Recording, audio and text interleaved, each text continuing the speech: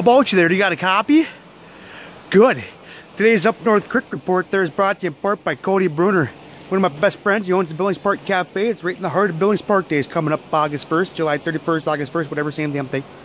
Tell you what, when you see him in that dunk tank, you'll be wearing that banana hammock. Whenever you throw the ball, you mention oofta, he'll rip that edible thong right off and start chewing on it. Alright, no lie. Right now we're sitting about 70 above. Oofta!